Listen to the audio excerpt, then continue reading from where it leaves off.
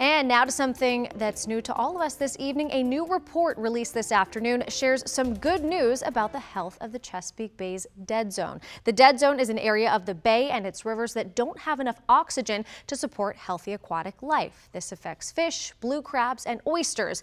Algae blooms that cause the dead zone can also cloud the water and ultimately damage underwater grass. But this summer, the dead zone is expected to be 33% smaller than average due to the lack of rainfall this spring.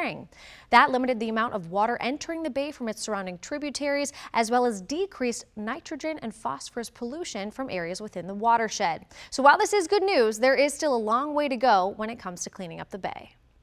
The bay is a pretty degraded resource. We're only hitting about a third of our water quality targets. There's still a giant blob of water out there that doesn't have oxygen in it. And there's a lot of work that remains to be done. Reducing pollution from agriculture really is the key to restoring the bay, and something that organizations like the Chesapeake Bay Foundation are working really hard toward.